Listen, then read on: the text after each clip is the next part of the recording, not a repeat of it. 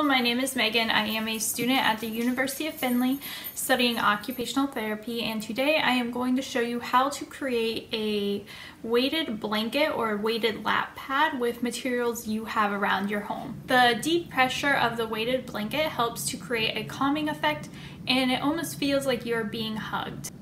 This blanket will help to reduce stress and anxiety, improve your focus, can help with pain from different diseases like fibromyalgia, reduces symptoms with restless leg syndrome, and it can help boost your mood.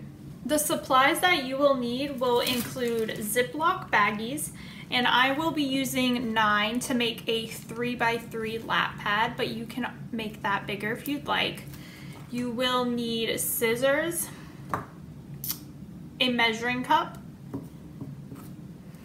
duct tape, and rice or bean. The first thing that I will be doing is I will be measuring out 1 cup of my rice and placing that into my Ziploc bag.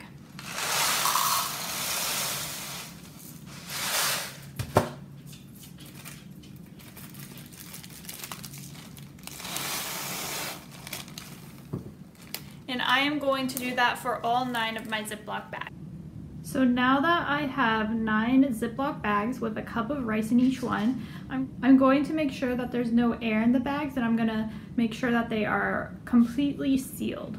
And so now what I'm going to do is, now that they are sealed, no air, I'm going to fold the seal part over and lay them down side by side.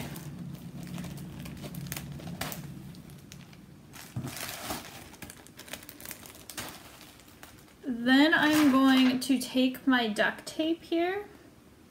I'm going to cut a strip off that will be long enough so that I can lay it on each of the 3 bags. So here's what it should look like. So I have just placed things on the ground just to have more space and to show you what I'm talking about. So each are now taped. This is my lovely assistant. He is very concerned right now. He is like, what are you doing?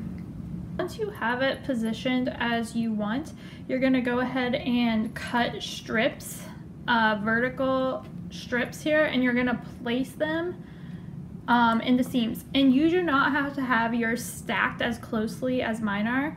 I am just doing that because the material that I'm going to be putting the blanket in is not that big, and I want it to just be like a lap pad.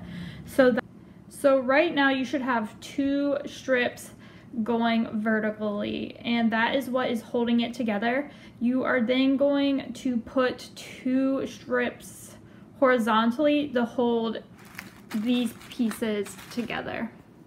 So I have now flipped it to the back, and I am going to put pieces of tape. There will be 2 vertically and then 2 horizontally. So now that we have our seams in place, we are going to cover both sides completely with duct tape. What I'm doing right now is I am cutting strips, and I'm putting 1 vertically and then 1 horizontally. And this just kind of creates a weaving pattern, but you do not have to do it that way.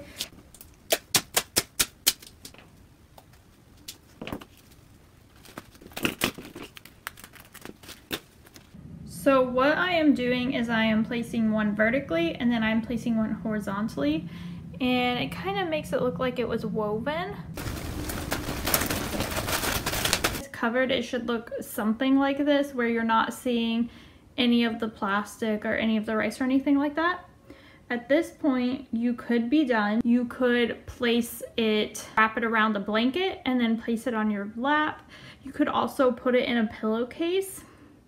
So what I've done is I just quickly sewn something together because I love polka dots and I like this material. It's nice and stretchy, but you could use literally any kind of material you wanted, like fleece, or you could even just grab a pillowcase. And now I'm just gonna place my weighted blanket into the pillowcase. So I have now placed my homemade rice packets into the sleeve of the 2 pieces of material I quickly sewed together.